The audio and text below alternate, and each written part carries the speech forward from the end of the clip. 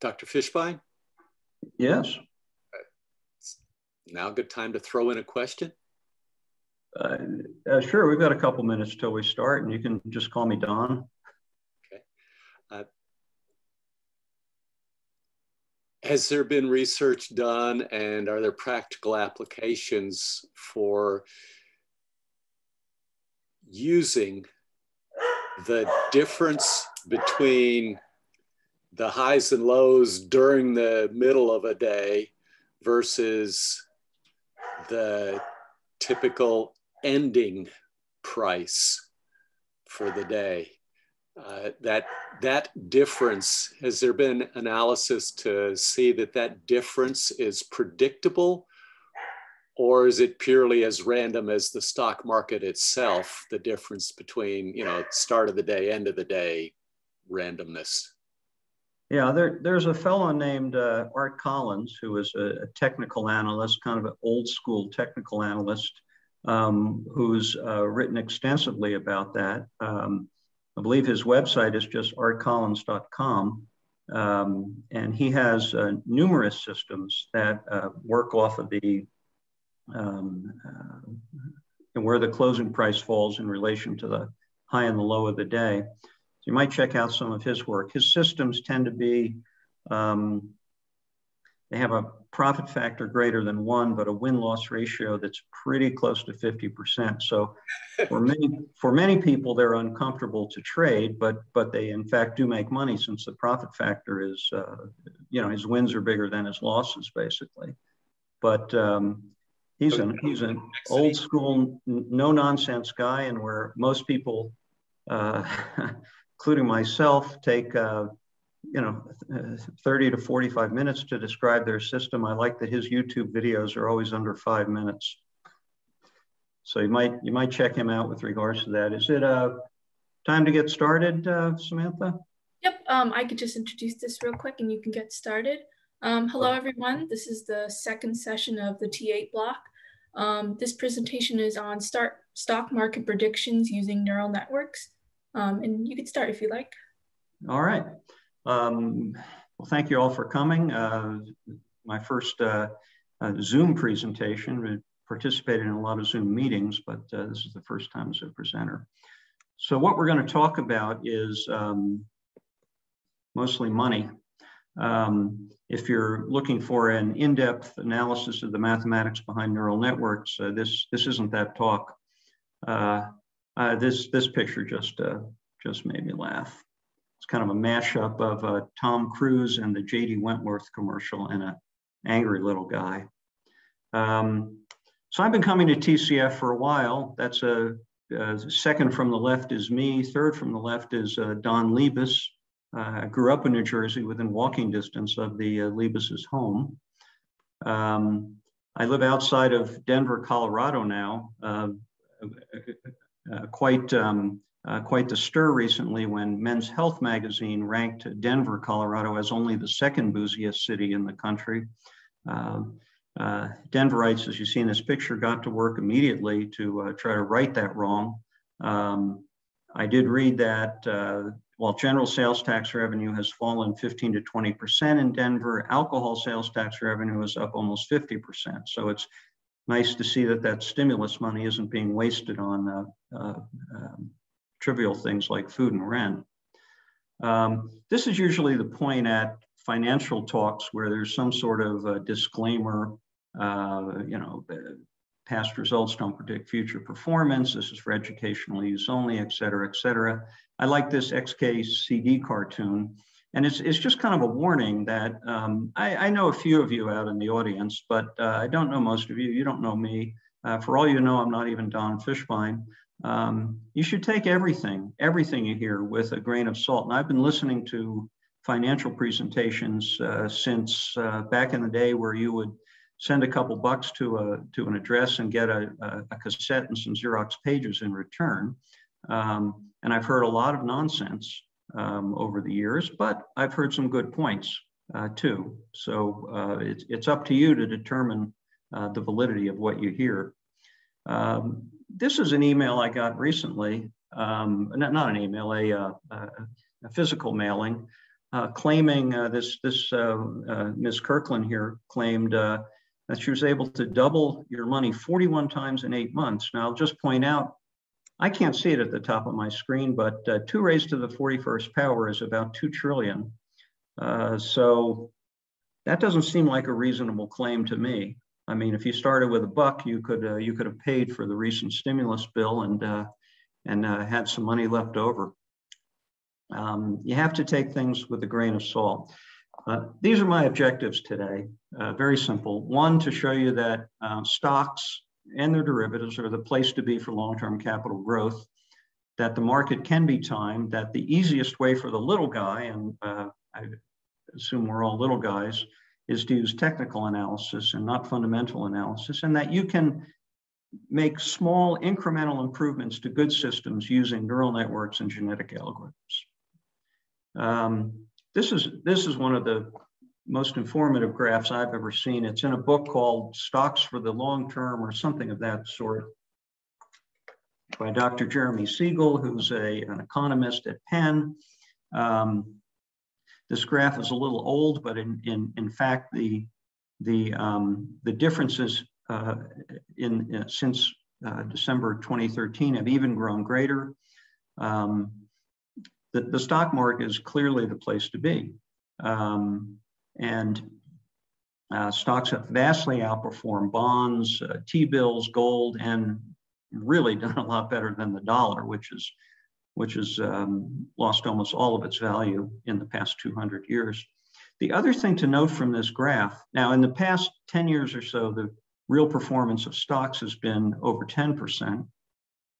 So this top line would be even steeper. But the thing to notice, or the thing to note, and most people know this, but very small differences in annual return over long periods of time can turn into very large differences in total return.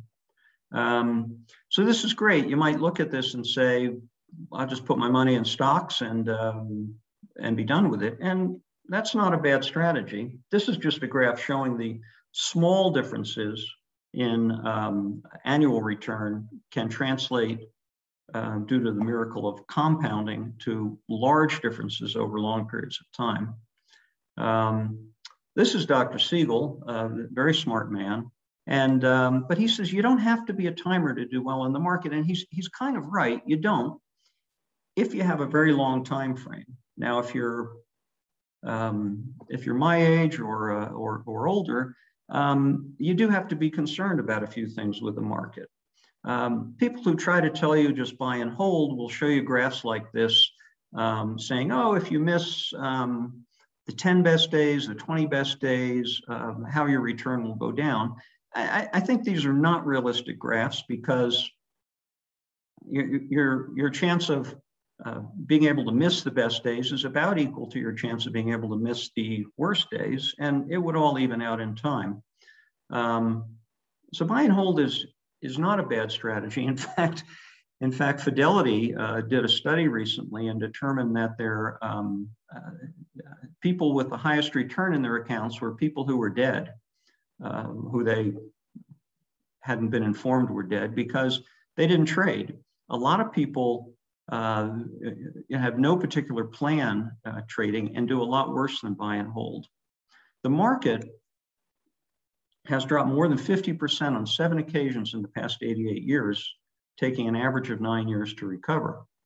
What does that look like? Well, this is a graph from a local person here in Colorado, a PhD economist, who looked at what would happen if you invested $1 for 10 years in the market. And you can see, in many cases, your return would be negative.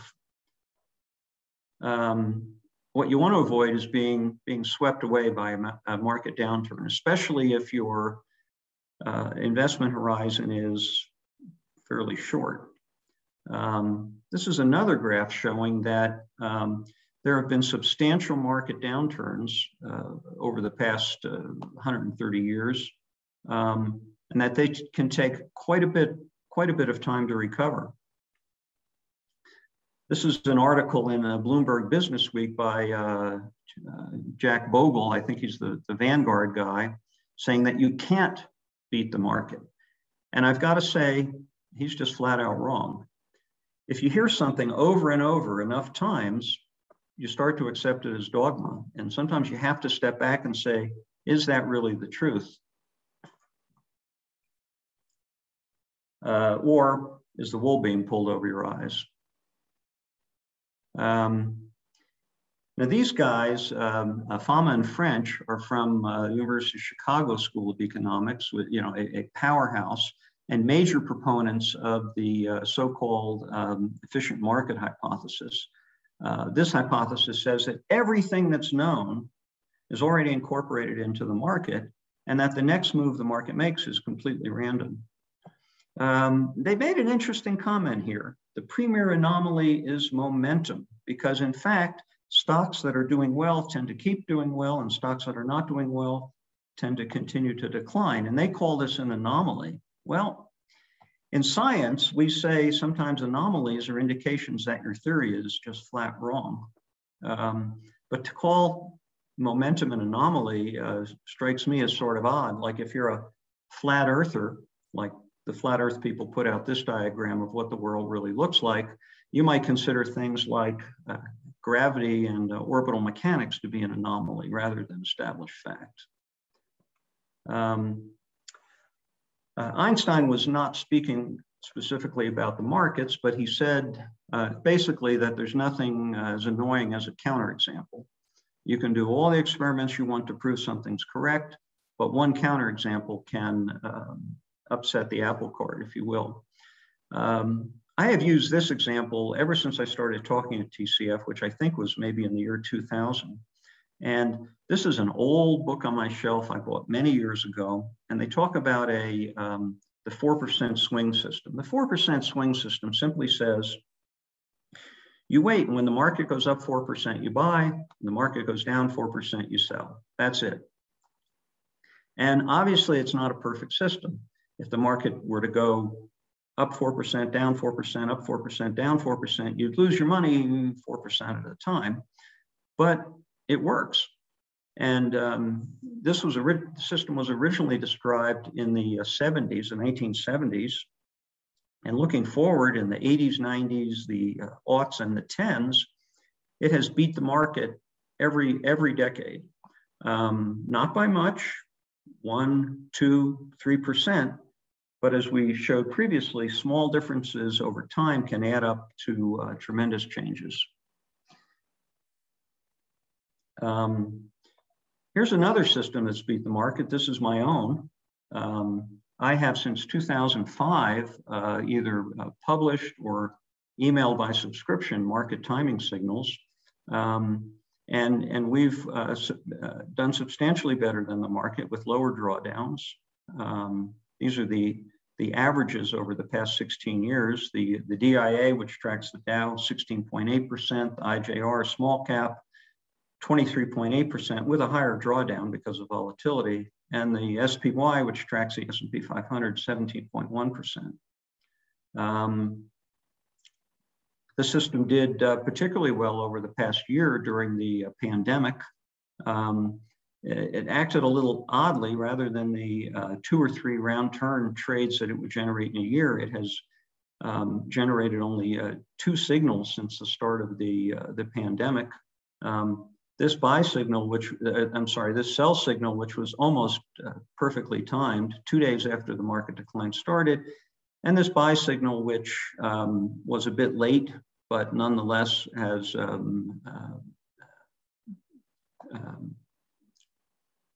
has predicted a rather dramatic upturn.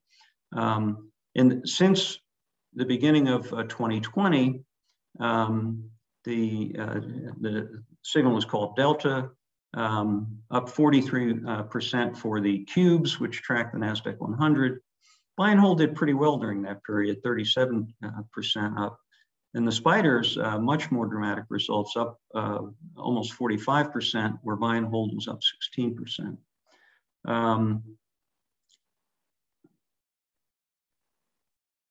So I hope that I've convinced you the stock market is the place to be. Now, how should we look at the stock market? There's two basic schools of market analysis: fundamental analysis, which looks at the fundamental characteristics of stocks, earnings, growth, debt, things of that sort, and technical analysis, which just looks at the price and volume. Now, fundamental analysis might, at first glance, seem to be the way to go. I mean, shouldn't you look at things like what industry a stock is in and whatever? But the problem for the little guy, certainly me, is that you probably don't have the resources to do really good fundamental analysis. Do you want to go head to head with one of Warren Buffett's analysts about railroads and decide which is the best railroad to own? Do you even have access to the same information that Warren Buffett or that a Goldman Sachs analyst has? On the other hand, technical analysis is just based on price and volume. You've got exactly the same information that anyone does. Of course, some forms of analysis don't really fall into any category. I actually sat next to this guy at a financial conference, and he was telling me that at the time he was charging $1,000 a year for subscription to his newsletter and had over 1,000 subscribers. Not too shabby. Not much in the way of results to show. Even fundamental analysis with easier access to information may be declining. This is Buffett's margin of outperformance relative to the S&P 500. And over the years, he's done less, even had a few years where he underperformed the S&P 500. A brief notice, we had at one hospital I worked at, we had the CEO read an article in the Wall Street Journal saying computers weren't being fully utilized in healthcare. We had a very expensive consultant come in who said that everyone needed dual monitors. That was the way to go. That's the reason we weren't productive. And in my lab, you can see the second monitor here was put to good use. Can you do this yourself? You can. This is a fantastic book. Let me go back for a second. It's out of print, but you can find it on Amazon and eBay. And a couple of statements from the book. The markets are not random, regardless of the large number of academicians who argue the efficient market hypothesis. Yes, thank you. They are simply wrong. Not sure who this guy is. He looks a little familiar. Maybe a governor? I don't know. But the fact is, a lot of people don't make their market decisions based on data and science. They're more random. Technical analysis has many different subcategories. Two basic categories are chart reading and algorithmic trading. And I'm an algorithmic trader. That's what the Delta system is. Charts I find too confusing, too arbitrary. You can decide how these trend lines are drawn. It's, ask 10 people to do it, you'll get 8 different charts. So I'm not a chart reader per se. It just presents too much information from my opinion. Algorithmic trading has these characteristics. It's non-discretionary, meaning that there's no input from you once you decide on the system to follow. And this is important because a system that is discretionary really can't be back-tested. A system that is completely non-discretionary can be back-tested, and I'll speak a little more of that later.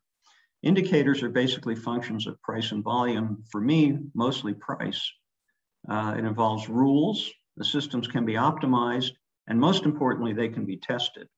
And if you come from a scientific background and are familiar with the scientific method, you know that testing and proving a hypothesis is very important.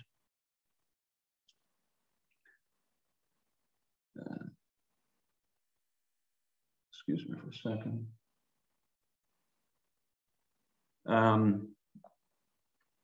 So let's look at one of the simplest technical indicators and see what we can do with this. And that's moving average. What a moving average is simply the average of the last n number of bars, a 5-day moving average, a 10-day moving average.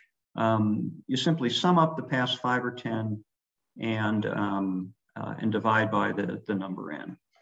And what this does is tends to give you a smoothed curve of the price. Now it's technically, I guess, it's a low pass filter. It filters out some of the high frequency noise. The general principle in trading moving averages is that when the price is above a moving average and a shorter term moving average is above a longer term moving average, that's a long signal, a signal to be in the market. Let's look at an example. Is the bull market dead? I think Joe was asking, or somebody was asking at the beginning of the talk, is the bull market dead? And here's a graph. And what we have here are very popular moving averages that you hear all the time on CNBC and MSNBC and shows like that, Fox Business. The candlesticks are the S&P 500 over the past year. And the blue line is a 50-day moving average. And the red line, a 200-day moving average. And these are quoted all the time as though they're gospel. And what you can see is that right now, well, for the past 9 months, the price has mostly been above the 50-day moving average, and the 50-day moving average has been above the 200-day moving average. So those are bullish signals. There's a couple of things you can divine from this graph. One, if you've ever heard of the death cross or the golden cross mentioned on these analyst shows, that's when the 50-day moving average crosses the 200-day. So right now, here's your death cross, and here's your golden cross. One thing we can notice is that these signals are pretty late. Moving averages, because they filter out high frequency components and smooth, have lag. And here you can see the death cross, which is the signal to get out of the market, came this is the bottom of the pandemic decline back in March. And you can see that when this sell signal comes, it's late. The market's already started to rise. So that would be a losing signal. If you sold short here and bought long here, you would have lost money.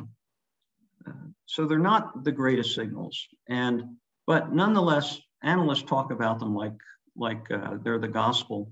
I heard one guy around here, well, it would have been back here off of the graph, say, well, since price has fallen below the 200-day moving average, we are now in a secular bear market. For some reason, when you talk about markets, secular means long-term. Strange definition. And the fact is that that secular bear market lasted 8 days. So moving averages have some validity, but you can see there's lag. And then when the golden cross occurred here, and it was time to get back in the market, well, the market had been going up for 3 months before you got that signal. Anyway, there's a difference in the literature of technical analysis and the literature, say, of medicine. If you get a multi-author, 8-pound medical textbook, when you take the shrink wrap off of it, it's out of date. It's taken 1 to 2 years to compile. The references in the books don't go back or no earlier than 2 or 3 years in the past. They're out of date. But technical analysis, it's great. You can go back to very old articles, pull out a system and see, hey, what's it done for the past 20 years since it was described? Because the danger is always with an article that it's been curve fit to fit the data. So anyway, this is an article, and if you're interested in technical analysis, the only journal I'd recommend is the Technical Analysis of Stocks and Commodities. It's fairly cheap, and the really nice thing is that once you subscribe, you have access to their digital archive, which goes back 20 or over 30 years. I'm not sure when they started publishing. So this is an article that I pulled out, and I'm going to speak a little more about this now. And what they described was a substitute for the moving average. And they call it the moving trend. And it's very simple. The math is down at the bottom, but very simply what it is you take a regression line for some period of time, and you take the current point on the regression line, and then you move forward and you plot those out. And let me go on to the next slide. We can see it a little better here. This is the S&P 500 for the year 2021. And what we can see are the prices are plotted in these open and closed bars. And the blue line is the moving average, is a 5-period moving average.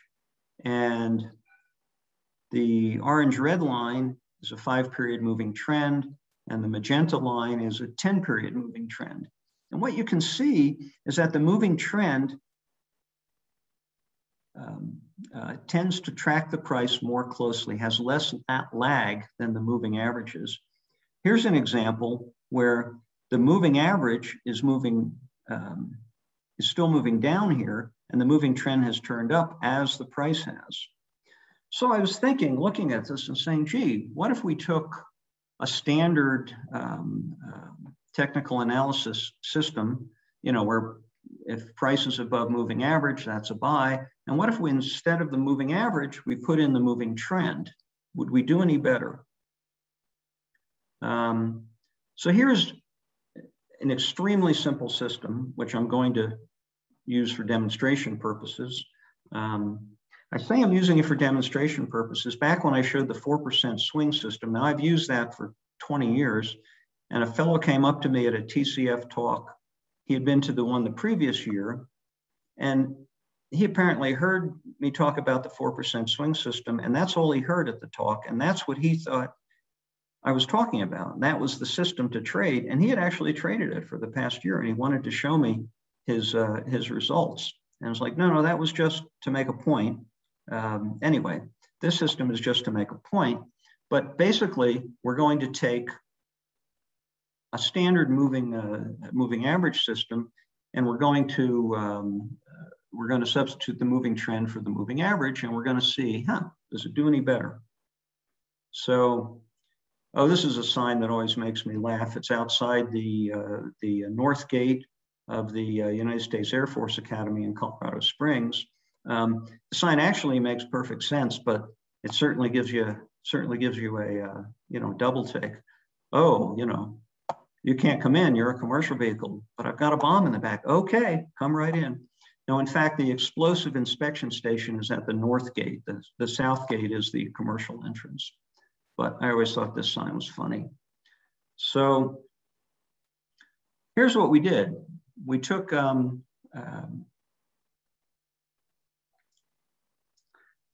we used this system trading 5-minute bars from a little over a year.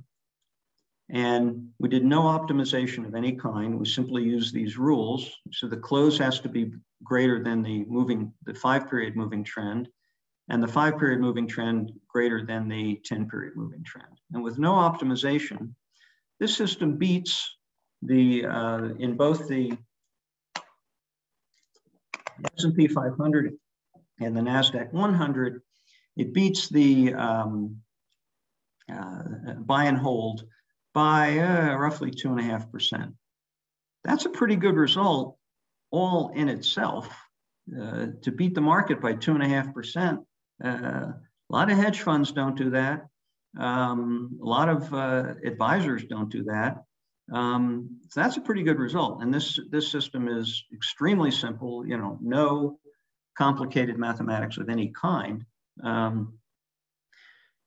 Incidentally, if you're paying a financial advisor, 0.75% or 1% or 2% a year, you might want to look at back at the compound interest graph and say, gee, do I really want to give up that kind of return over a 30-year period?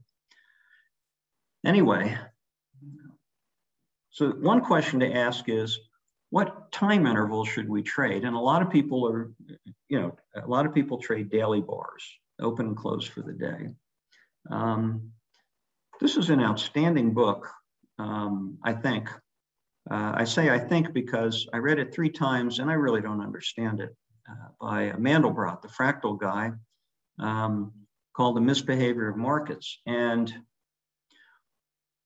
the take-home message for me in the book, there was a lot I didn't understand in the book, but the take-home message was that markets are fractal, that if I show you this graph with no labels on the X and Y axis and say, what is this? What period of time am I showing? You have no idea. This could be weekly bars, daily bars, 5-minute bars. In fact, they're 5-minute bars, but you can't tell looking at this just on the nature and the volatility. You can't tell if it's, an intraday chart or a daily chart or a weekly chart. That being the case, unless you have a system that relies on specific features of the open and close, like the Art Collins system that I mentioned earlier to Timothy, unless you have a system that takes like specific characteristics of how the market opens and the fact that a lot of traders go to lunch between 12 and 2 Eastern time. If you have a system like this system that doesn't have any of those dependencies, it should work on any time frame because the nature of the market is pretty much the same, whether you're looking at 5-minute bars or daily bars. So if you can, you might as well trade the shorter term bars because your return is going to be higher because there's more price variation during that time period. What if we wanted to optimize the system? And here's where we talk a little bit about some of these concepts from artificial intelligence. The first I'll talk about is genetic algorithms.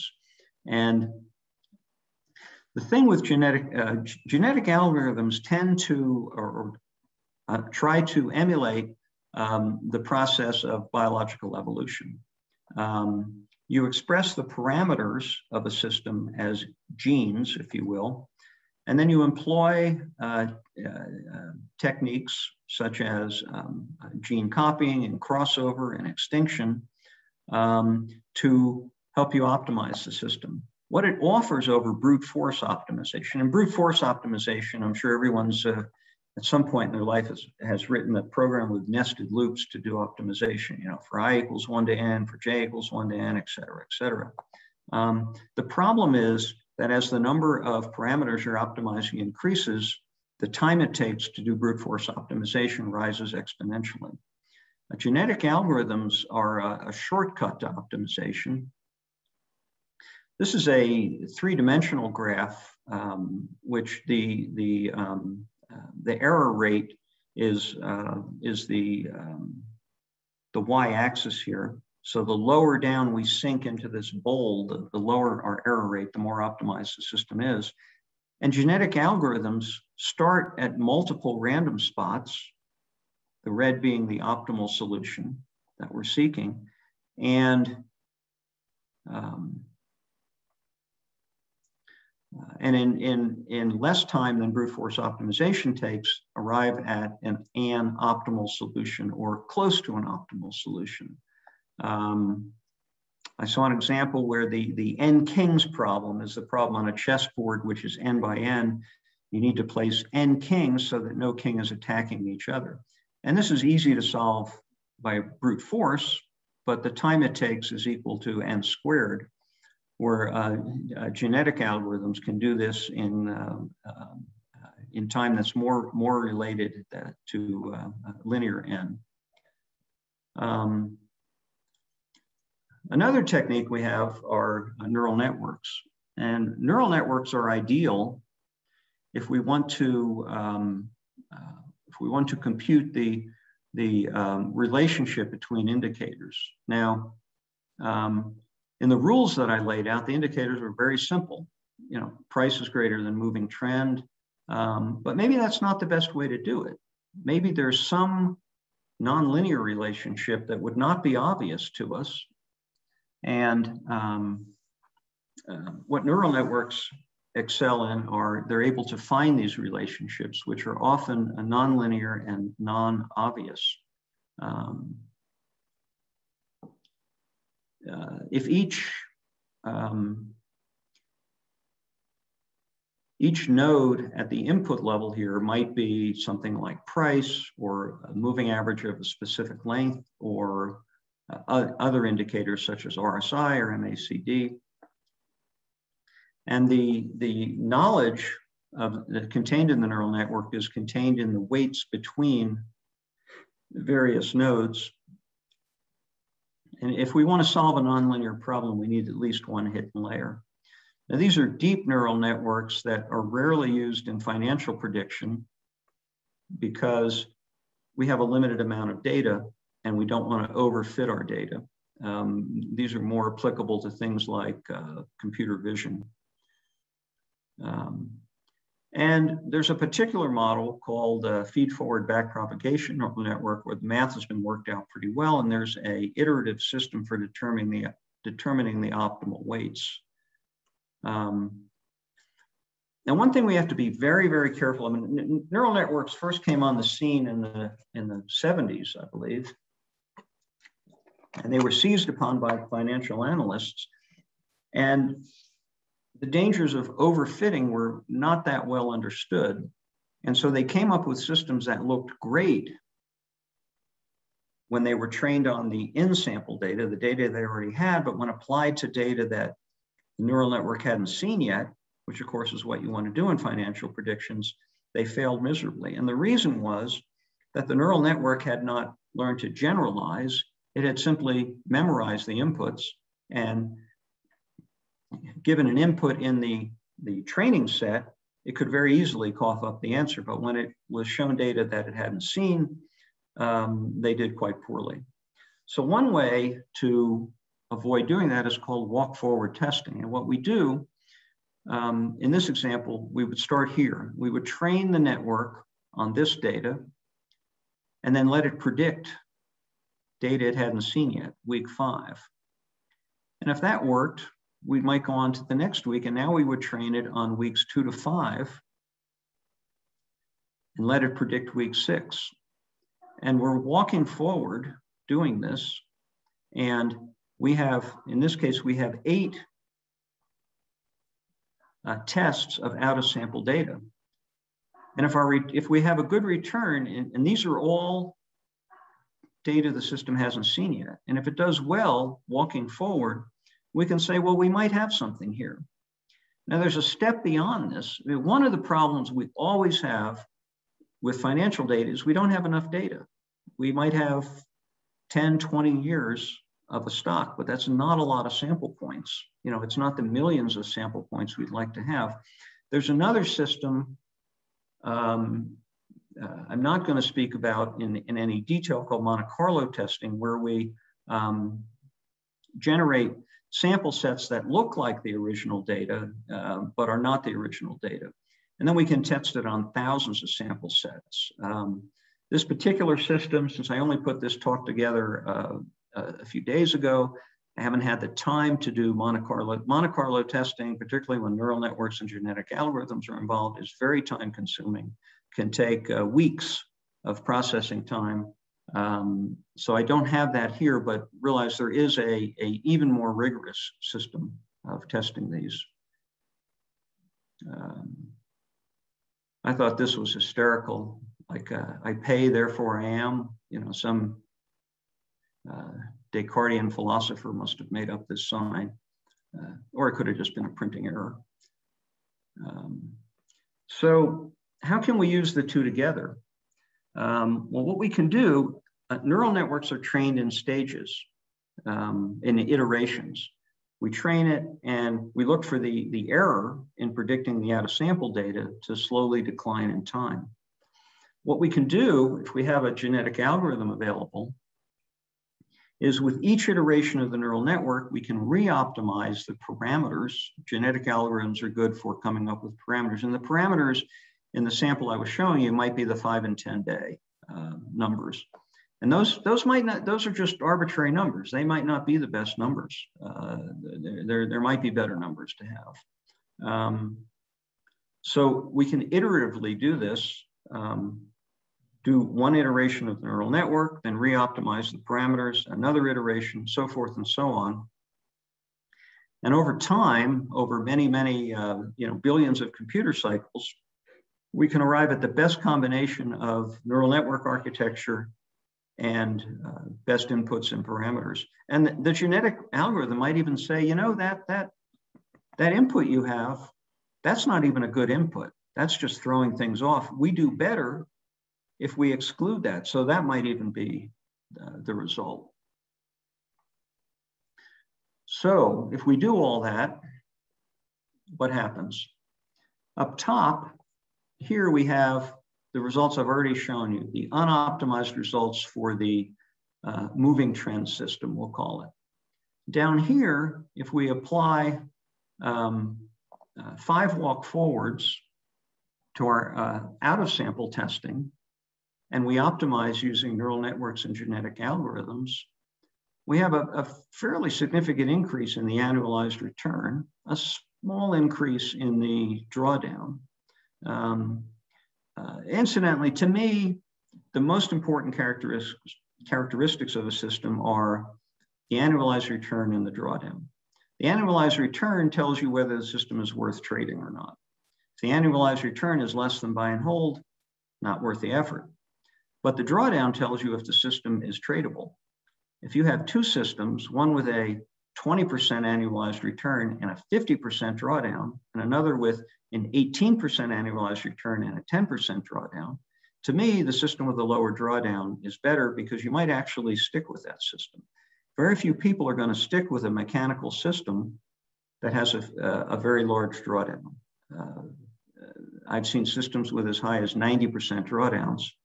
You've got to have nerves of steel to stick with a system like that. And you have no way of knowing at that point whether it's heading to zero or whether it's actually going to show a good return.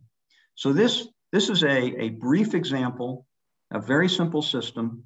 And by using by applying neural networks and genetic algorithms, we're able to substantially improve our return. So this talk has gone a little more quickly than I thought it would. So we're nearing the end. These are the, oh, absolutely, question. On the previous slide? Mm-hmm. Could you clarify that fine point on whether a lower drawdown number between the two optimized versus non-optimized is an improvement, or whether the improvement is in the difference between the return and the drawdown for the two systems? The second one has a greater difference. The first one has not as much difference, but it's got a lower drawdown. Right. It's frequently a trade-off. And I would say here that the trade-off was certainly worth it. If the second results, do you see my cursor when I move it around? Okay. If, say, we had double the return, but 4 times the drawdown, I would say, I don't know. I'm not sure I'd want to trade that system. But these are pretty close, and I wouldn't be concerned at all about that. Realize that going back to a much earlier slide, I showed that the buy and hold market has 50% drawdowns. So I think you're doing pretty well here, and I wouldn't be concerned at that difference, particularly at these levels. Does that answer your question? Okay.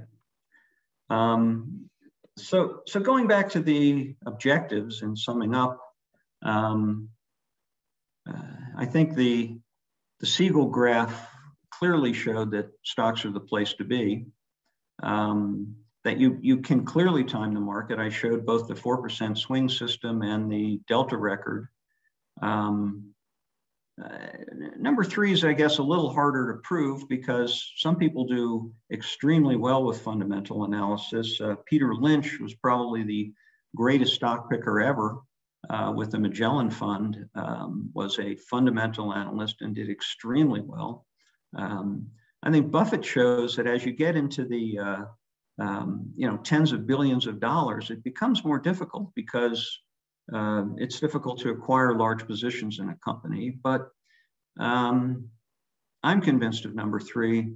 I'll acknowledge that it may be difficult to convince everyone. I know some years back I was giving a talk at TCF, and the next speaker came in and started to set up and just launched into a soliloquy about why fundamental analysis was better. And what can I say? They both have their beliefs, but for me, technical analysis is the way to go.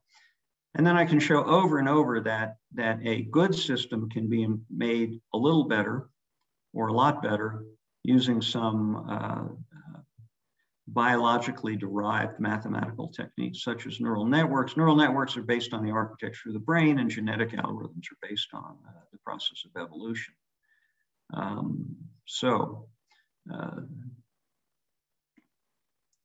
If you're interested in the Delta system, the website nquant.com has subscription information. If you email me either at Don, D-O-N-N, at nquant.com or any address that's on the nquant site, I would offer a $100 a year discount on the subscription rate. All I can say is exercise caution. I mean, this is a lightly regulated market, and there are many, many people who do not beat, buy, and hold, and yet sell systems for, $500, $1,000, or several $1,000s, or even more. I've seen all kinds of things. So be very careful what you're buying. If you're starting off with a new system, paper trade it. Almost every brokerage offers paper trading, where you're just trading theoretical money. Be extremely careful. Well, the fat lady has sung, and we're at the end. Be happy to take any questions. I have to say it's a little more difficult giving this via Zoom because it's hard to judge the reaction of the audience. But anyway, I thank everyone for attending. We've got a fair amount of time left, so I'll be happy to take any questions or discussion.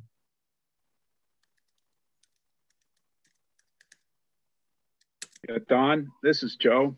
Hey, Joe. I've known Don for a long time, and I got to tell you, his system's great. It's, I've had, the only problem I've had is convincing various Chase money manager I have to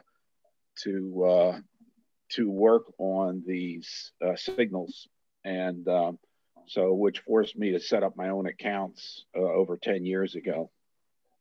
So all I can say is, be skeptical, do everything on paper first, as Don said, but I'm telling you, this system does work, and it's, as Don said, it doesn't work if you try any kind of individual stock monitoring and trending. But when you look at QQQQ, if you look at Qs, then you can look at an index fund, and it is subject to analysis. Hey, that's my 2 cents. Well, I appreciate that, Joe.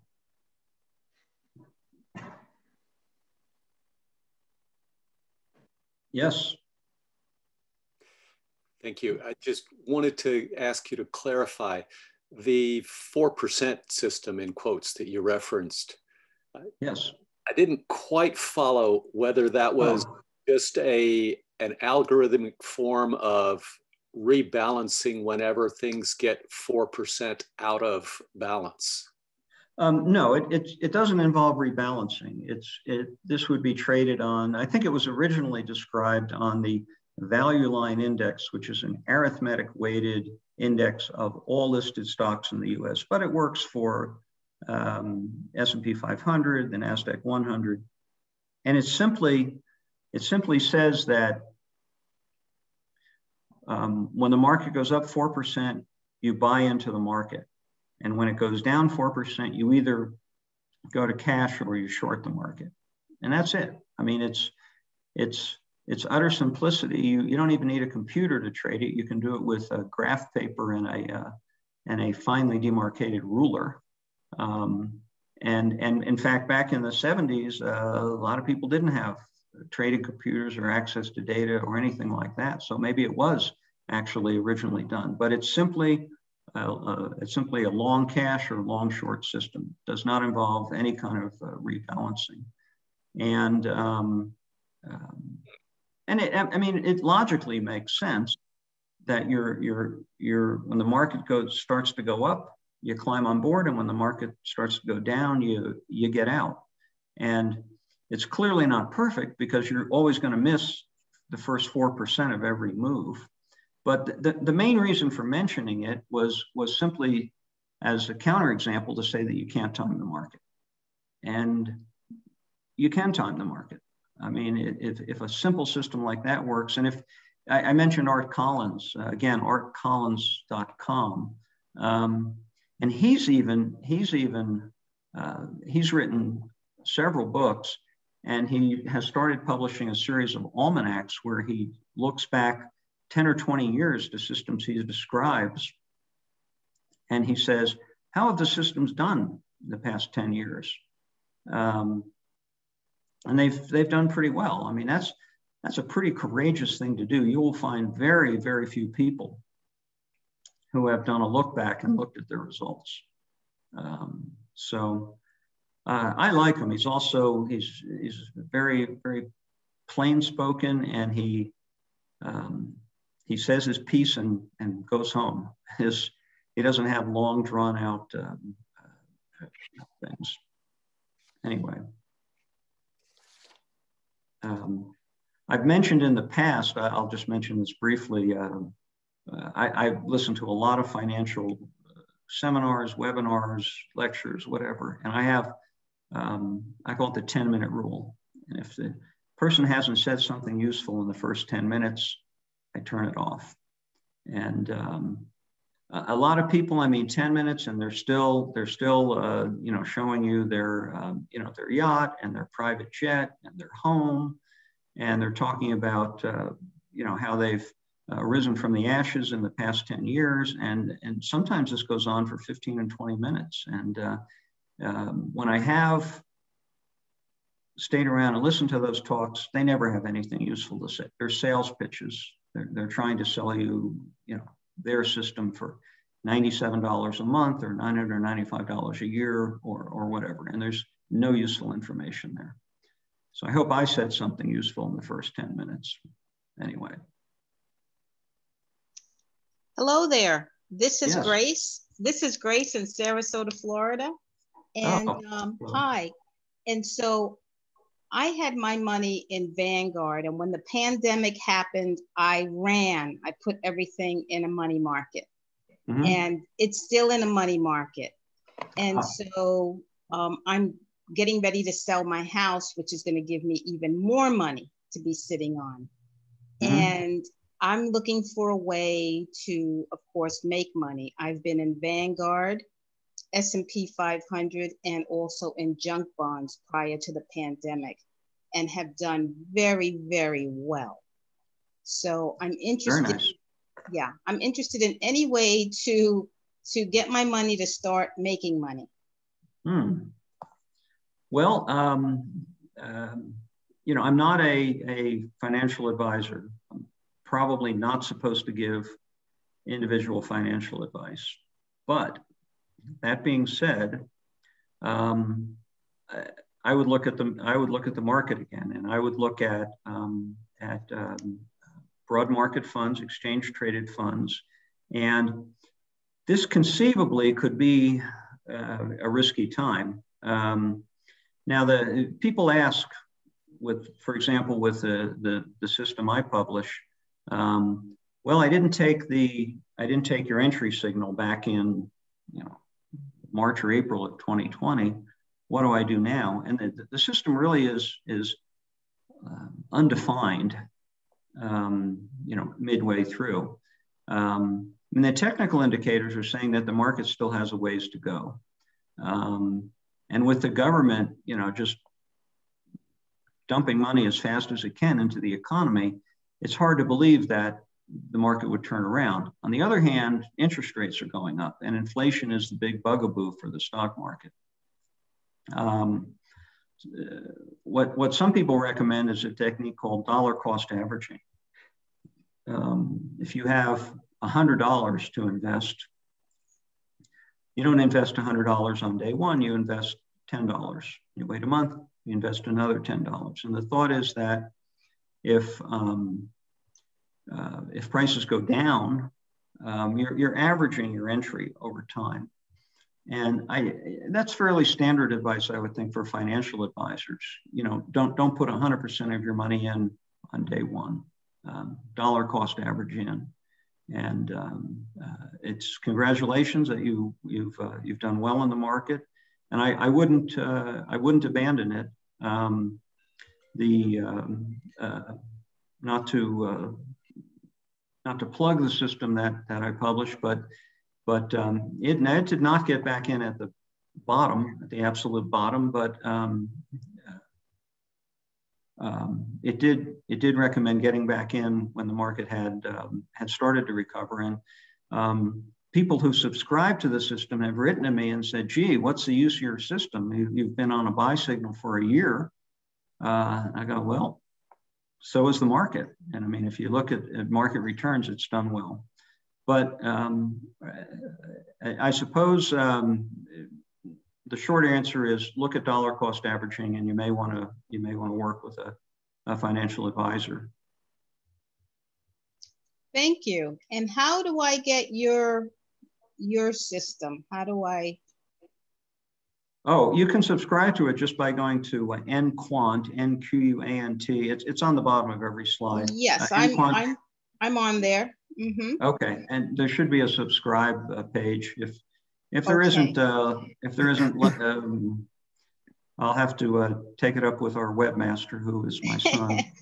And but there should be, and you can there's contact information also at nquant.com. So if you have questions or you're unable to subscribe, let me know, and we'll take care of it. My son attended TCF last year, but he had a prolonged gaming session last night, and we're on a mountain time. We're a couple hours earlier, so he didn't make the talk today. Mr. Fishman, that's all the time. I think we're over. Oh, I'm so sorry. Yeah, no, that's I'm just saying that's the last question. So okay. Thank you all for attending. It's been a different experience, and I appreciate your listening. Thank you. Thank you. Thank you. I see the subscribe button. Okay, and if you send me an email, I'll send you a link where you can save $100. Yes, I wrote that down. Thank you very much. All righty. Thank you so much. Bye now.